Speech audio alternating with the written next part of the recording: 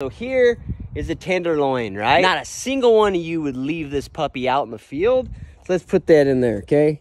All right, 2.8 pounds, right, of awesome meat. We're all loving it, right? Well, I want to show you guys a piece of meat that a lot of you leave in the field on whitetail, mule deer, elk, moose, and you don't utilize. This beautiful piece of meat right here, the heart.